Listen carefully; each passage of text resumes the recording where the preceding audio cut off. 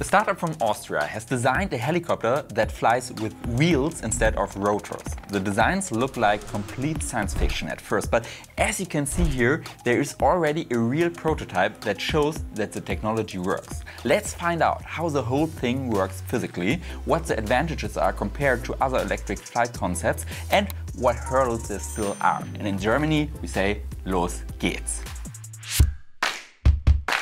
In fact, this technology, rollers as rotors, has been in use since the 1930s. However, not in helicopters, but in shipping. There it is mainly used in tugboats and floating cranes. The reason for this is that this drive makes the ships extremely maneuverable. Research into using this technology in aviation has also been going on for some time, but this has not yet been possible. Until now, that is because CycloTech has already built a working prototype. But before we take a closer look at it, we first need to clarify how you can actually take off with such a roller rotor. In a helicopter, the rotors provide the lift. The reason for this is the Bernoulli effect. The individual rotor blades are rounded at the top and flat at the bottom, similar to the wings of an airplane. When the rotor turns, air flows around the rotor blades. Due to their shape, the air flows faster at the top than at the bottom. And this provides lift because the air is faster at the top than at the bottom. A vacuum is created at the top, which creates a suction, so to speak, so that the helicopter takes off. To prevent the helicopter from simply turning in circles, a tail rotor is needed to stabilize the whole thing. So a helicopter can take off, and if you want to fly in one direction, you change the angle at which the large rotors are positioned. That's broken down a lot, but it's a simple principle. So let's come to the rollers instead of the rotors. The rollers actually function relatively similar to rotors. They also consist of individual rotor blades which have a similar shape to airplane wings. These rotor blades therefore also rotate around an axis, but they are at a 90-degree angle to this axis of rotation. It's like folding up the rotor blades on a helicopter and then mounting this rotor to the side. The special thing about CycloTech's technology is that it can be used to generate an airflow in a specific direction, and this direction can be controlled. This targeted airflow generates a thrust, for example a force that can push the flying object away from the ground or accelerate it in one direction. To understand how this works, let's take a closer look at the structure of the rotor roll. The CycloTech design is based on the principles of Wolf H. Snyder propeller.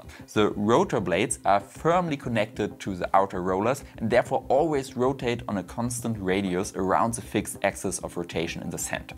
However, they are completely fixed, but each have another axis on the inside. This means that their angle of inclination can change, but they always move along the same circular path. To control the angle of inclination of the rotor blades, there is another ring around the axis of rotation that can rotate independently. This ring is connected to the individual rotor blades by metal struts. The connecting point is located slightly behind the respective axis of the rotor blades. This connection between the inner ring and the rotor blades makes it possible to control the angle of inclination of the rotors. In the starting position, the axis of rotation of the entire roller is in the center of the inner ring. However, if you now move the center of the ring in one direction, the rotor blade still rotates on the same outer axis, but the angle of inclination changes at very specific points during this rotation. You can see this in detail here in this animation.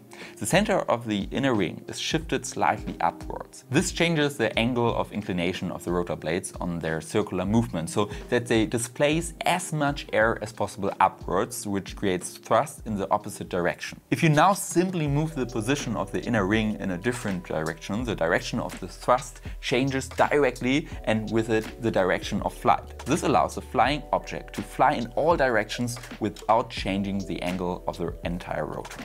As a reminder, a helicopter must tilt the rotor in order to change its direction. In addition, the position of the ring can be used to regulate the strength of the thrust.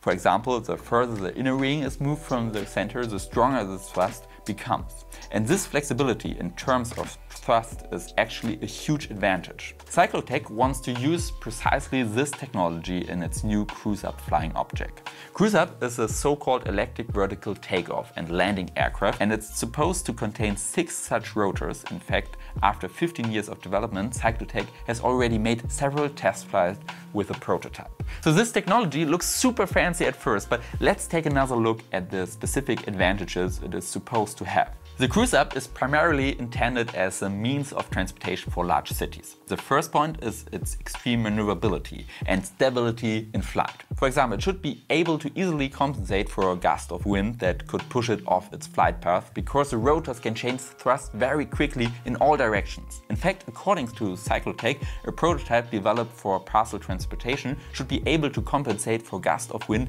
up to a speed of 18 meters per second. This corresponds to a wind force of 7 or 8, which is already relatively strong wind. The second point is its size. It's just 6.7 meters long and 3.3 meters wide. This means that it can also land in relatively densely built up cities. This makes the cruise up quite small compared to the competition. For example, the German startup Volocopter, great startup, has also developed a vertical takeoff and landing aircraft for use in large cities, albeit with a more traditional drive system like that of the drone. The development is called VoloCity and it's 11.3 meters long and 9.3 meters wide.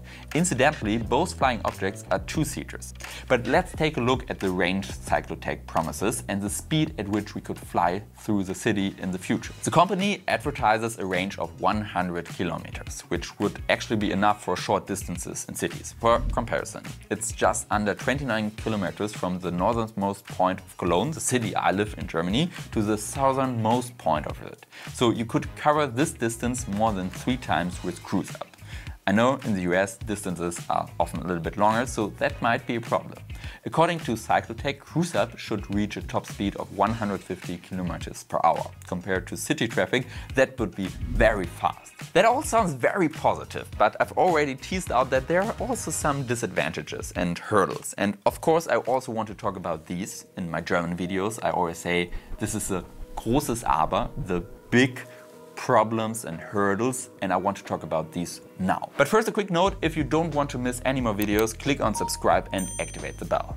Okay, let's come to the problems. One problem I see with CycloTech is their timetable. The cruise up is not due to come onto the market until 2035 at the earliest. That's very late compared to the competition.